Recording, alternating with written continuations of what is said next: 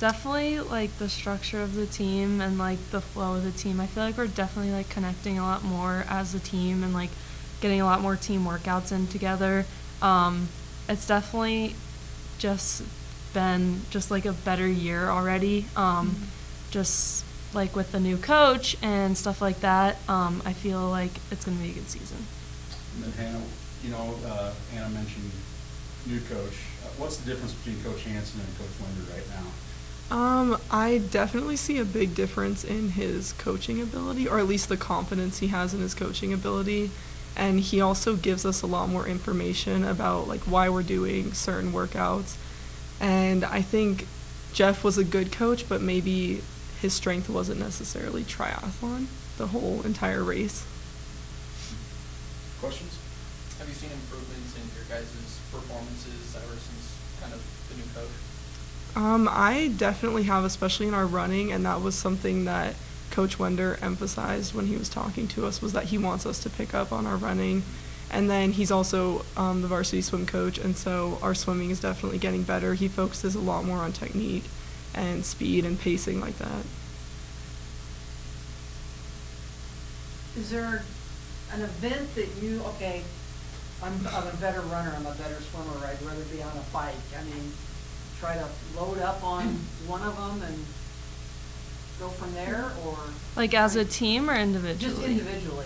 Definitely everyone has like their different strengths, and you can see that come out like in the workouts versus like putting it together as a whole. But I think that it's like the workouts are pretty like split up evenly, so that like if you're good at one thing, that like you get your workout in for that, but it also pushes you in your weaknesses. I think, yeah, the same thing with the strengths and weaknesses on the team. Everyone has kind of different backgrounds and skill levels right now, but as a whole, everyone is, I'd say, above average at each of the disciplines in the sport. Me personally, I prefer swimming and biking. I'm still working on running, and then I think you like running more, The other way, yeah. Yeah. Rather be on the track than in the pool.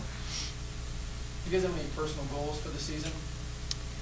My personal Win goal? nationals as a team. I think that's like the one, like everyone's kind of shooting for that. Became second last year to Queens.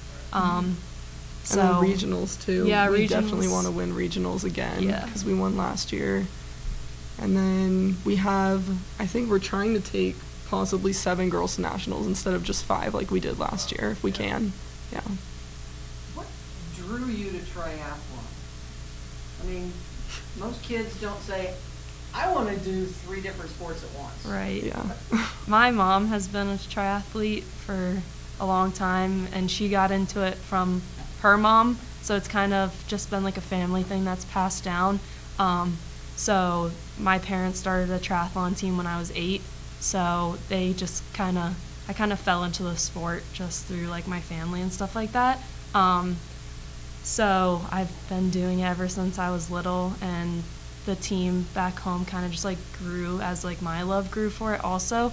So it's kind of cool to like see now that like where my mom has like gotten with it, as well as like I'm here now. So Yeah.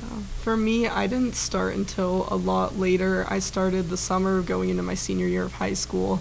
And I think I started it kind of more just to give it a try. I was a swimmer for a majority of my life, and then I kind of burned out from that. And my mom had actually done some triathlons before, and she suggested that I tried it. And then I just kind of fell in love with the competition and the whole environment of all the athletes in triathlon.